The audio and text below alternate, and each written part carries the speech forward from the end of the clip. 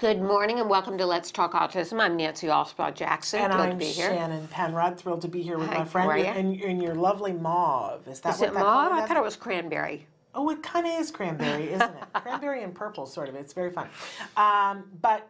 Thrilled to be here with you. And normally we start out the show within the news, but we have a news segment that we're bringing to you at least once a month that we, Nancy and I, when we cover in the news, a lot of times there's research studies and we do our level best. Right, but we're not scientists by any hilarious. means. Right. And so we have reached out to, there are a group of people who work in the research and development department of the Center for Autism and Related Disorders. And on a monthly basis, they bring us one of their bright up and coming stars to join us. And so that is what we're doing this morning. We're welcoming Nick Marks to the program. And Nick, we're going to start by having you tell us a little bit about what you do at the Center for Autism and Related Disorders. And welcome to the show. Hi, Nancy and Shannon. Thank you very much. I'm Nick. I actually work in the Research and Development Department. Basically, what we're looking at is new intervention strategies and just any type of new research that incorporates ASD and how that can change our intervention for the better.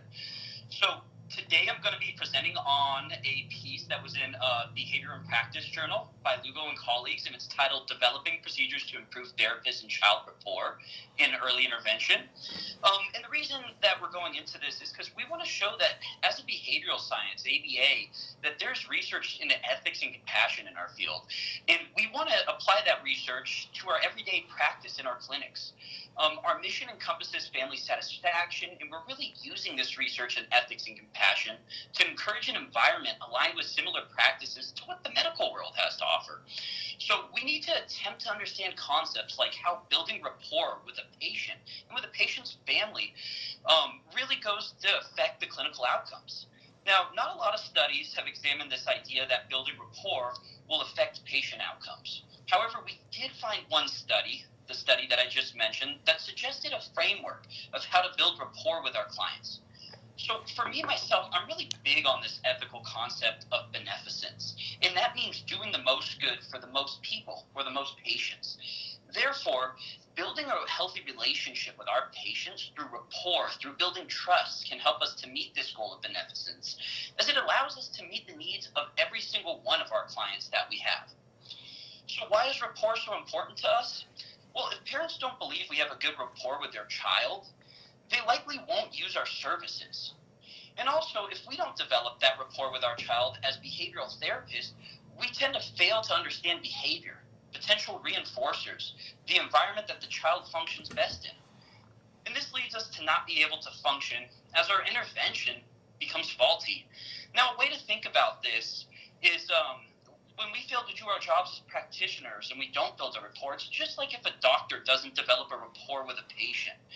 The patient may fail to go over their symptomology with the doctor because they don't have the patient's or the doctor's trust. So let's go into this study. So what did this study look at? The study was utilized to identify procedures that may help build rapport among behavioral health therapists.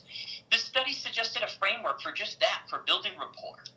The objective of the study was to show therapists that what items and activities can act as reinforcers to improve the child's overall condition during therapy sessions by building that rapport and that trust with the child. Now, it took 6 therapists or staff members at a university-based clinic and trained them to use pre-session pairing procedures. And these pre-session pairing procedures were procedures that had already been proven to be effective in prior research. Now, these pairing procedures were allowing the child to have access to tangible items and activities that their patients may like before they went into a session, a lot like a preference assessment. Now, the pairing procedure itself involved engaging in the activities of the child's choice, delivering those preferred items, and imitating the child's actions to gain the child's trust, along with ensuring the child's happiness. Now, happiness is key here, not just in building rapport, but we as practitioners, we tend to forget that children need to be engaged and happy when they're learning. And I believe that happiness is key in building rapport with children. I'm sure you as parents can understand that when a child is unhappy, they tend to not want to do what you want them to do. So let's get back into the study. The authors suggested 6 key points of action that should be involved in pre-session pairing skills. So I'm going to go over those distance of a child, such that the therapist is always engaging the child while having the child's attention. This is important. The child needs to begin to trust the therapist and know that the therapist is always going to be right by the child if they need anything. Now, the second point was providing praise for appropriate playing skills. Now, we all know positive reinforcement is enormous in the success of ABA therapy, and this needs to be structured so that the children feel comfortable and know that they're doing the right thing at the right times. Now, 3, the therapist repeat the vocalizations of a child. Now, this is kind of funny, and it's meant to be in a playing way, such that as the child barks like a dog, the therapist barks back like a dog. And play is so important for all children, and we need to teach children that playing and having fun is indeed an acceptable thing. Now, 4, therapists imitate appropriate playing skills. Now, this goes back to play. We need to ensure children are having fun and just playing like kids. This serves as reinforcement as children see that they're playing correctly when their therapist imitates their play skills. Now, number 5, the therapist describes what the appropriate play skills are that the client is doing and provides a tangible item to them. Again, this concept is reinforcing and helps to maintain the child's appropriate behavior while extinguishing inappropriate play skills. Now, number 6, and the last of the point, is that the therapist creates a new activity by changing the function of a toy, such that they turn a book into a playhouse. We need to make children feel as though they should be creative with their play skills. Now, all these pairings, like I said in the past, were tested by the 6 behavioral therapists, and measurements were used to see if the behavioral therapist could actually adopt these play skills in a session environment. So why did we use this in a test environment? Well, the author derived these pre-session pairing procedures from prior literature and pairing procedures, functional analysis, and behavioral parent training that gained traction and showed efficacies. So what were the results of this? Well, what we found was that these therapists who they tested these skills on were actually able to adopt these skills within about 5 1-hour sessions. And so why did we use these skills? Well, we use these skills because they help to reduce problematic behaviors. They help to reduce the aversive nature of the therapeutic setting that is new to a child, and that helps to build rapport. And other than that, prior studies have demonstrated that pairing and rapport building as a treatment package combined together does in fact reduce the aversive nature of therapy in clinic setting. So now performance feedback was given to therapists after each setting indicating which skills were met. And we can utilize this in our own setting at CARD by performing similar performance feedbacks from some of our BCBAs or our therapist liaisons. And in conclusion, found that pre-session pairing can be used to build rapport with children receiving behavioral health services, as it helps to allow the child to feel comfortable in a therapeutic setting.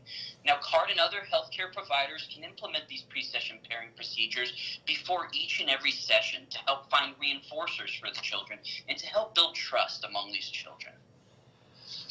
Okay.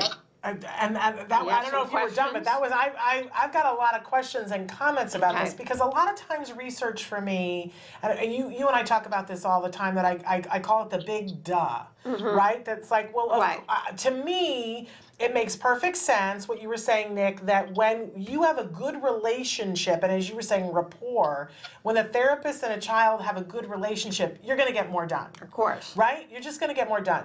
And we say, of course, but research would say, well, is that true? But what they found is that it does work, correct, Nick? That's the first takeaway?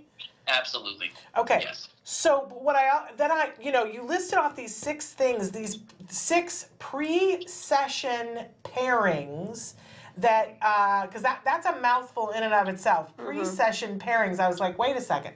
But that were found to be effective, and that they also found that any therapist could do. And as you were talking about them, I was like, well, yeah, I can remember therapists doing this with my son. And then I started thinking about it, the therapist that I really loved did this kind of stuff. Right. And that sometimes you take it for granted that some people know to do some things, and why don't other people do it? But to pare it down, to distill it to these 6 things and say, hey, if you do these 6 things, you're going to hit it out of the park. I kind of love this, even though I sort of felt like in the beginning I was like, well, that's kind of a big duh, isn't it? But for people who don't know, look, if you do X, Y, and Z, you'll be more successful for the kid. It's good to have it listed. And in fact, they found that across the board, they could teach therapists to do this rather quickly, was the other takeaway, right? Correct, yes. Okay. Absolutely. Am I missing anything out of that? I think you did well there. I was paying attention, but think about this from a parent point of view, because as I was thinking about these, I was like, would this make me like the therapist more, me the parent, if I saw them sticking close to the child? Of course, I'll tick that box. I like that, right? That they praise my child. Of course, I like that. Tick that box. That they repeat vocalizations that my child does. Yes, I like that too. I don't know that everybody would like that for all things, but I like the idea that the child does something and you do it too, and that builds rapport. Creates a bond between the yes, I therapist like and that. the child. Imitating appropriate play skills, I like that too. And describing what they just did that was correct and offering them a reward for it. Gosh, I'd like that therapist too. And then morphing that into something that takes us from whatever play they were doing into more imaginative play. That's a rock star therapist to me, right there. Now, Nick, are you incorporating this with all therapists now that are working with card clients? Well, this is a framework. This is actually just a framework, and we do want to test probably the validity of this to make sure that this works for our specific organization itself. But this is definitely the framework that we should be working off of. Like you said, I mean, it's a big duh, but it's something that, we have to sometimes see in writing to understand. Absolutely. And so I hope that a lot of our card therapists are going to be like, yeah, we do that. But for anybody who doesn't already do that, I hope that they will see this and go, hey, I want to be more successful. Yeah. And if I just need to do these 6 things to be more successful and start my session off better, why wouldn't we? Right, so this is something we hope to see incorporated in practice. Absolutely. Okay, absolutely. Nick, I'm so thrilled to have you join us, and we are loving having people from your team come and share these things with us. Yes, it's a great asset to us. It really is. So thanks for being with us. If anybody has questions, Nick, they can you guys can write to me and I'll forward them to Nick. Let's do that. So you can either write to me on the show or s.penrod@autism-live.com. All right? Thank you, Nick. Thank you so much. Thank you guys very much. All right, bye-bye. Take care.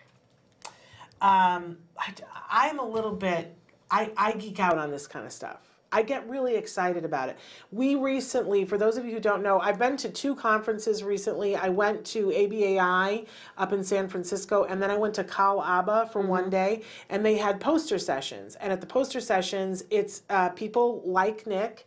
Sometimes it's college students who are studying to become BCBAs. Sometimes they're already BCBAs or from an organization.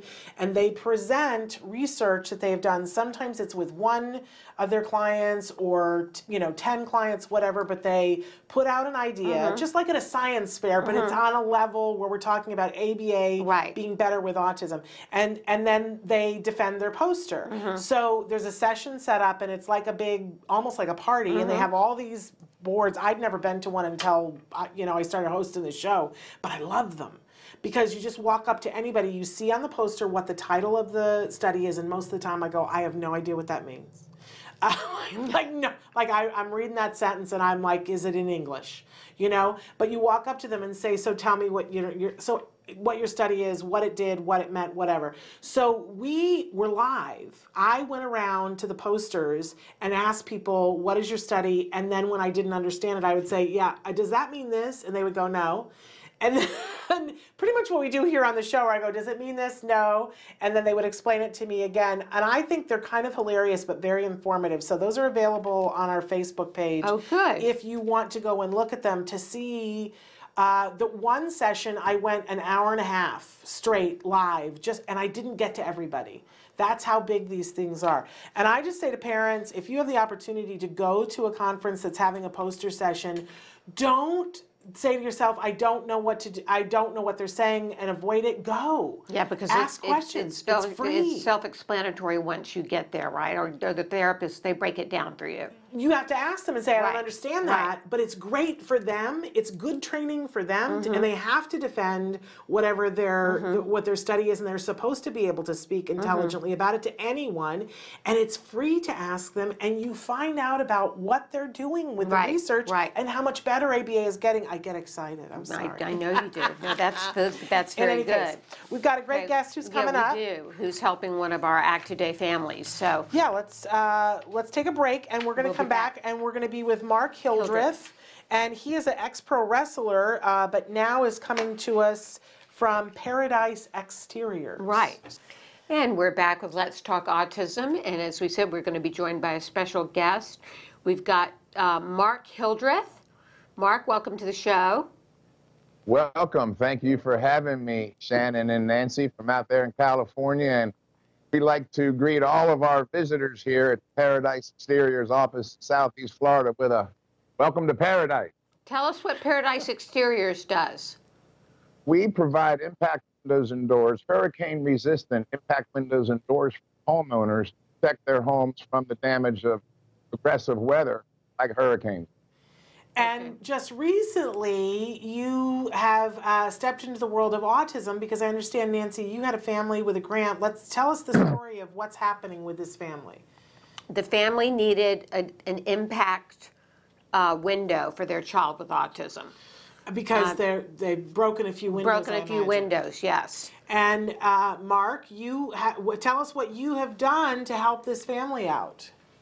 Well, I received an email from Miss Ileana Herrera saying that you folks granted her some money to do one window for her son's bedroom, and that piqued my interest a little bit. Most people don't do just one window, and I dug in a little bit, spoke with her, and then I realized that, we're always, of course, at Paradise, we're creating opportunities to give back our hard-earned good fortune. But we're also very good at recognizing opportunities when they're presented to us. So we clearly saw this as an opportunity to help not one, but two families. I expressed to ACT today that I think that we will do this window and we'll absorb the cost, and you can apply that $1,000 to another autistic family for the need. Which is amazing. Very generous of you. Yes. But as you were saying, you noticed, okay, here's a need that we had not even thought of for this product that we have that could be helpful to this family. And as you were just saying to us, your company is new to autism, but I had said welcome aboard, because I think you're going to get a lot more people wanting to know about your windows. Well, I'll tell you, I'm impressed with how much love and money starts flying around when you say autism. Yes, it does. We actually now have a GoFundMe page up on the Paradise Exteriors website to finish off Miss Herrera's family's home for her with the rest of the windows and the doors. For the rest And we've already had great response. Our manufacturer, Softlight in Ohio, they're going to contribute, and our distributors. It's just so overwhelming how much money begins to be released and autism's involved. I got to tell you, I'm about ready to have a marketing change and brand these windows as autistic defense system. Right. Well, and there are a lot of benefits to these windows. Yes, in addition to the impact, there's the sound reduction. Yes, so these windows are, I don't know what words you use, but high impact, but they're super, super tough. But they cut down on sound. They cut down on certain kinds of light. Talk to us about the windows. Well, the window, you're right. There's tremendous sound, what they call the sound abatement, keeping the noise out. And we found that's a more calming, relaxing environment for studies or for hobbies and interests that might act as relaxation techniques for these children. Well, and then whether they aggressively or inadvertently break the window or come in contact with the window, it can't be broken to the point where it shatters, harms you. Which is sometimes, Nancy, you've been through this, it can be life-saving. Yes, it can.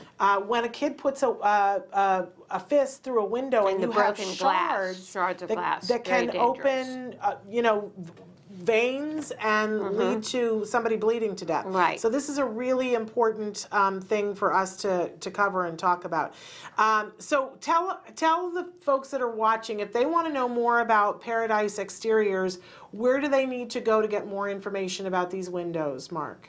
Well, we'd like to invite you to the Paradise Exteriors Facebook, first of all, to look at Miss Herrera's story, and hopefully Paradise's lead in getting this project started, your national listener audience, can help us finish that house off.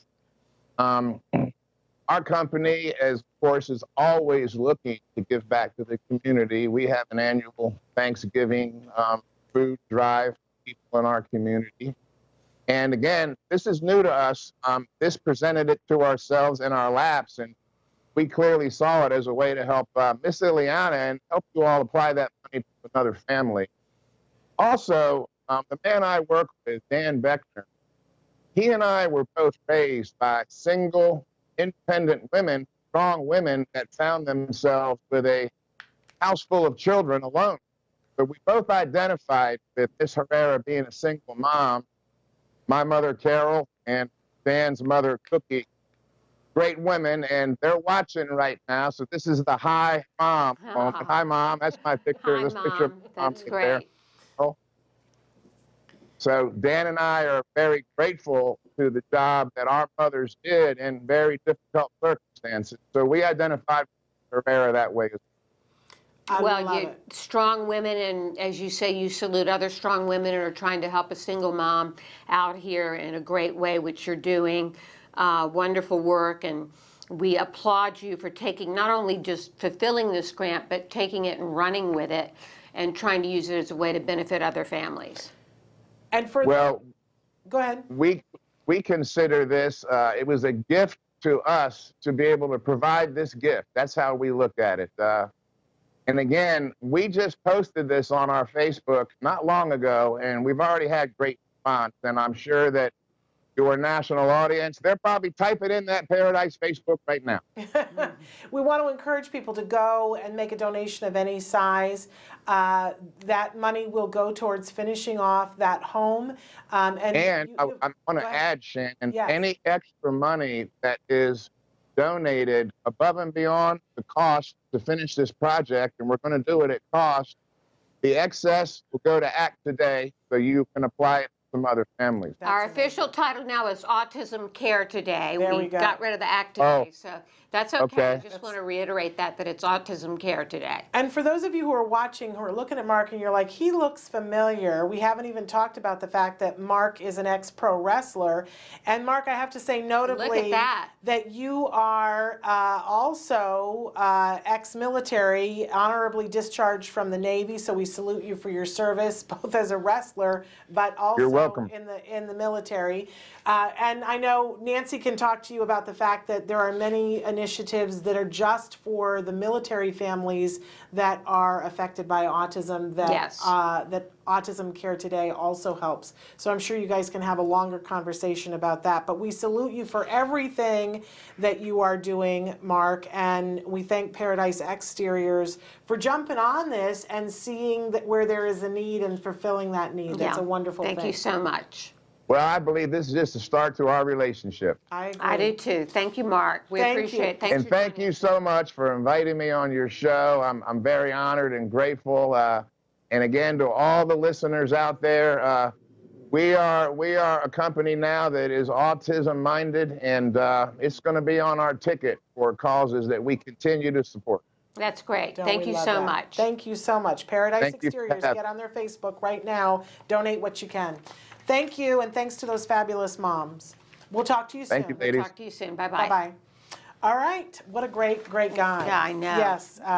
Don't we love men who get it and Yes. get on it and take Yes. action and are, it's fabulous thing. Okay, we've got still two more guests to guests. go. So we're gonna pause for a minute and we're gonna come back with Daniel Scher Strom Painless. Scene and share. Maxine Scher. So Right. stick with us. We're And back. we're back. Yes, Welcome we're back. talking to our guests already. Welcome back. So Yeah. we want to welcome via Skype and on the phone that we have Daniel Scherstrom and Maxine Scher, and hopefully I've said your names right.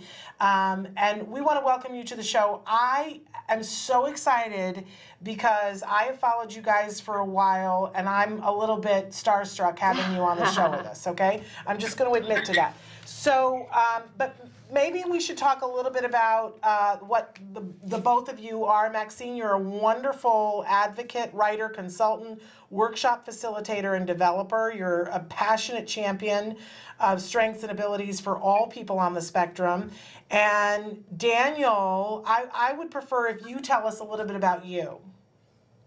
Sure. So I'm a motivational speaker we're in Ontario, for those who don't know.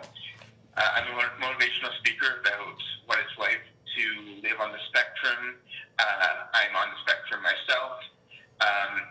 I go around doing workshops, motivational speeches, keynote speeches, different kinds of things, all in the name of advocating for better lives for people with autism.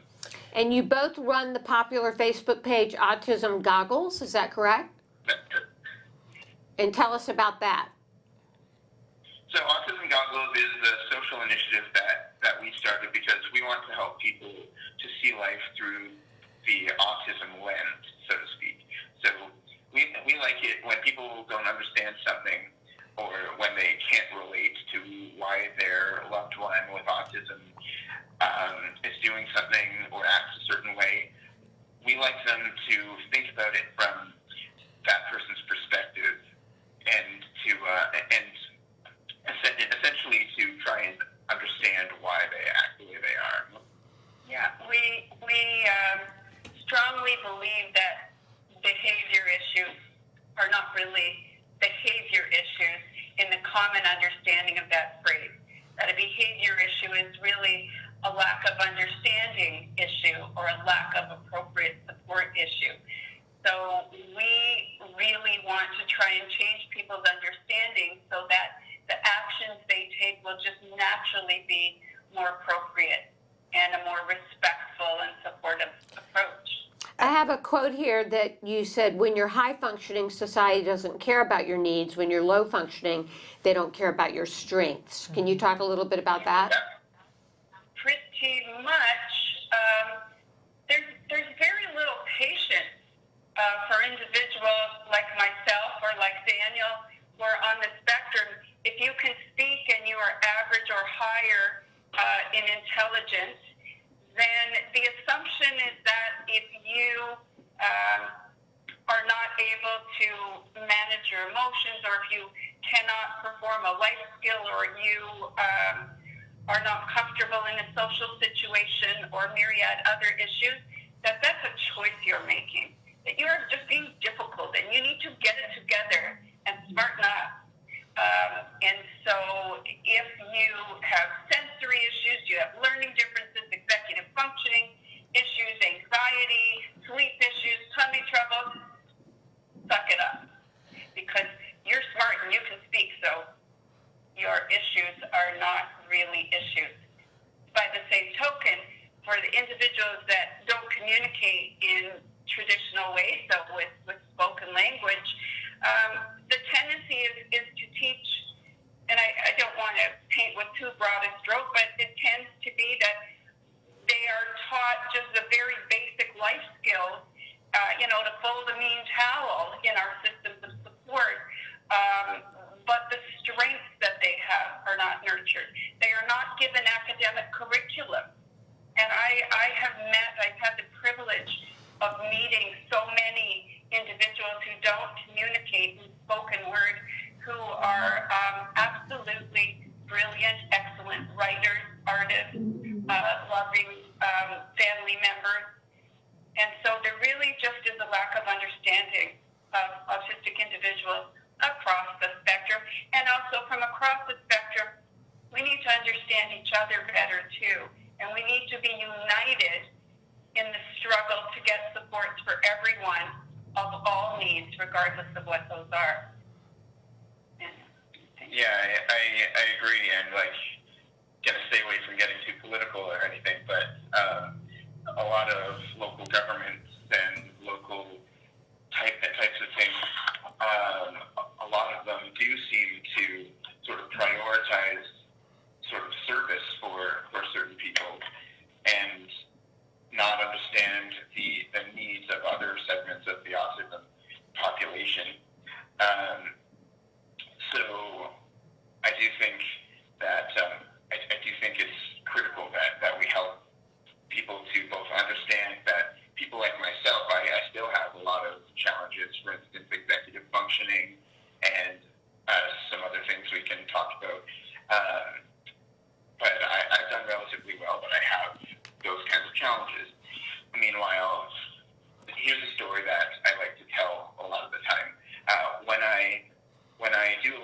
workshops, people usually have questions afterward, or they want to talk about shared experiences.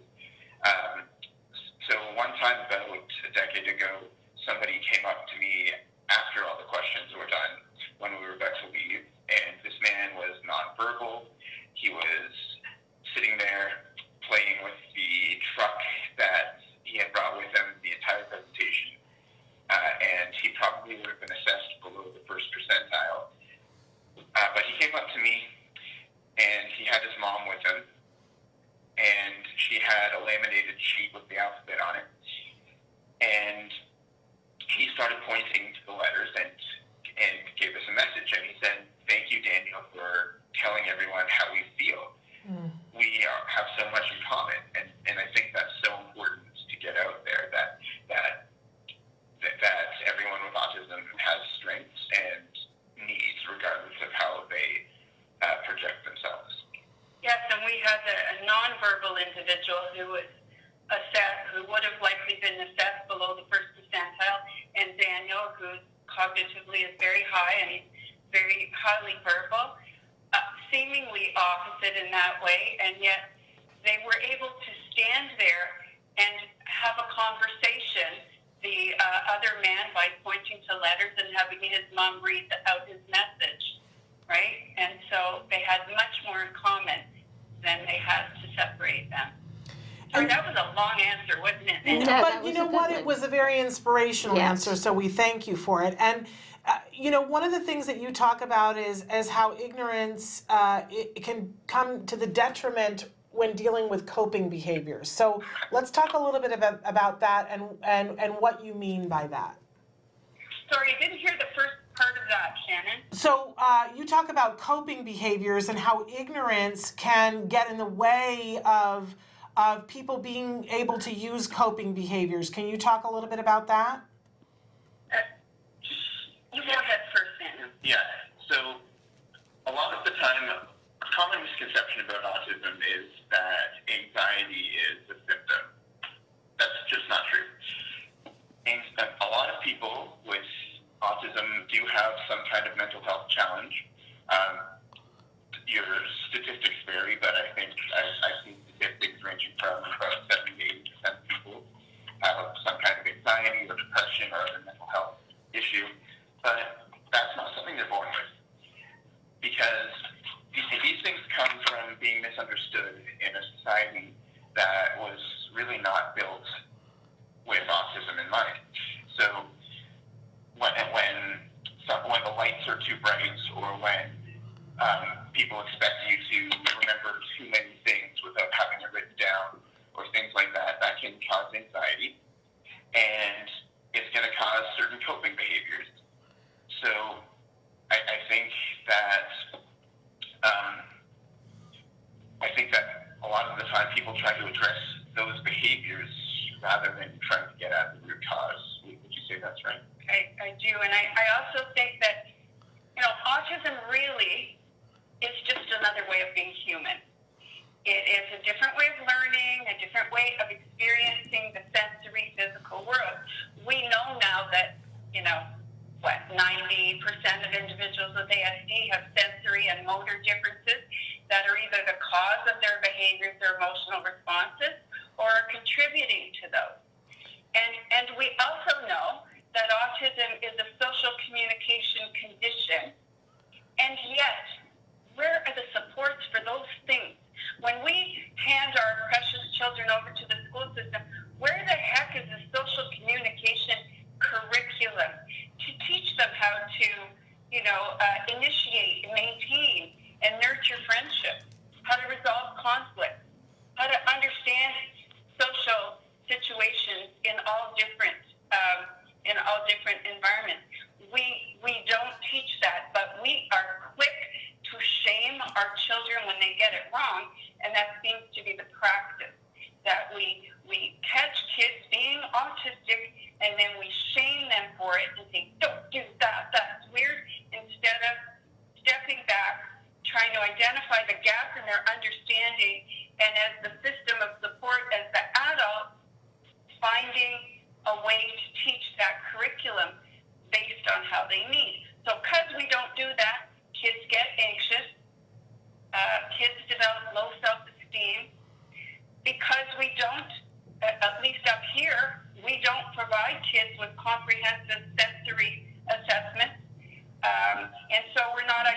identifying whether someone is under or oversensitive in any of the 8 sensory sensory systems. And again, if someone needs to engage in a behavior in order to pay attention, like not looking at the board and doodling and rocking while the teacher's talking, and that is how I can attend and learn, what we might hear from home is, Max is not paying attention. She's being rude and doodling while I am trying to teach.